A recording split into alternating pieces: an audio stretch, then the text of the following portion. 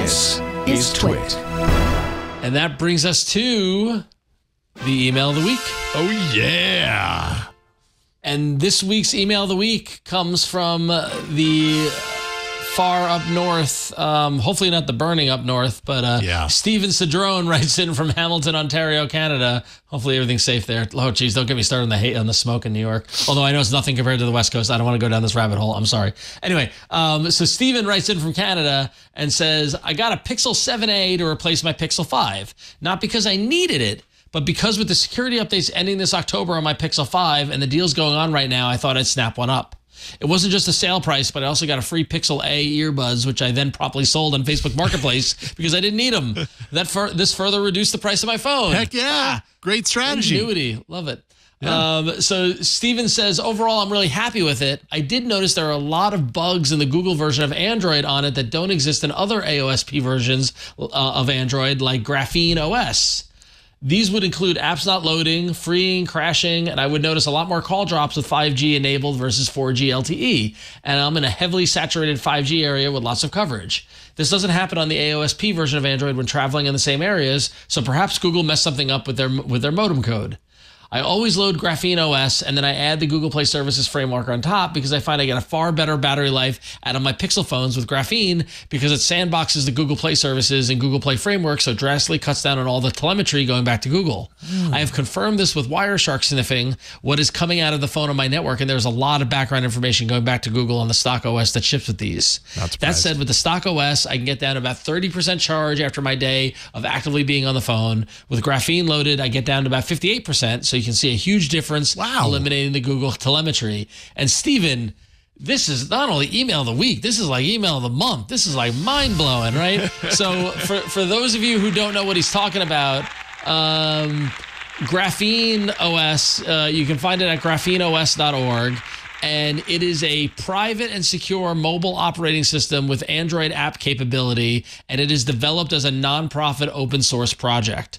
So as you can clearly see here, what it is it's a mobile OS that sandboxes Android and allows you to still have the Android experience and use Android apps, but allows you to have a little more security around what data is coming out of your phone and what, and how often you're using it, that sort of thing. And this was actually formally, and I hadn't heard of Graphene, but I did hear of its predecessor. This actually started back in 2014 and was known as Copperhead OS. And Jason, do you remember Copperhead OS? Yes. We talked about that, right? Yeah, we did. Absolutely. Yep. At one time, I think we were going to have someone from Copperhead on the show. We may have even... We did. I think Episode 279. There we go. Gina Trapani joined us, and also James Donaldson, CEO of Copperhead at the time. There we go. There are some things... the sandboxing has more to do with the privileges and permissions that are granted to Google Play. So GrapheneOS is Android. It's not like you're not like running Android in a virtual machine or anything. It is Android. It is AOSP, and it's just a more secure version of it with like a bunch of security features and implementations and features added on top of AOSP. The modem code, though, that's still the same modem code from Google. Like GrapheneOS isn't actually modifying the modem code like in the tensor processor or anything like that. So that's still the same modem code. So I'm kind of curious how it's less like some of the bugs that you had with apps freezing, not loading, and crashing. That's kind of curious to me because I can't imagine GrapheneOS would significantly change that aspect of just using day-to-day apps.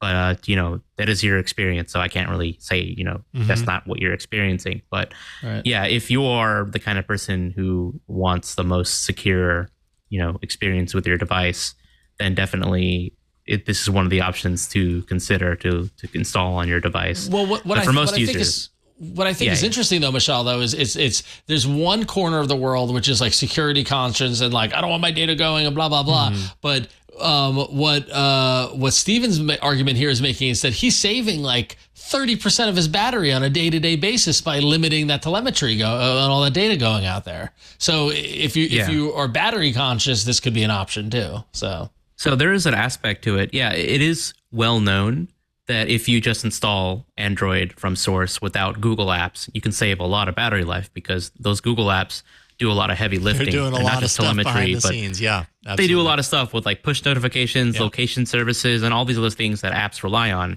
And when you get rid of all that, all of a sudden, you know, a lot of that stuff doesn't work, but you save a lot of battery life. And I mean a lot of battery life in the process.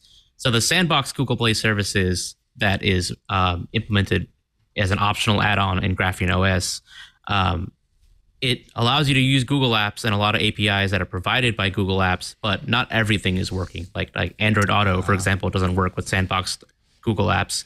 So maybe there's some Google Pay probably doesn't some of that work. going on. Like some of the stuff that isn't working maybe is like really battery heavy.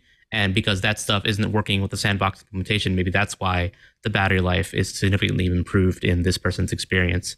Or it could be because of the telemetry. Like there is telemetry being collected by Google Apps, you know, for analytics purposes, for, you know, improving the updates or tracking, you know, what users are using what features and so on. Maybe that is contributing significantly to battery life. Like I personally don't think that's a big contributor. It's probably the push notifications, the location access, and all those other things. So, I mean, if you do install, all the above. It's really hard to pin down what exactly is draining the battery on such a, you know, complex OS as Android, all the kind of things that are going on in it. But if you do install something like this and you experience better battery life, you know, more power to you.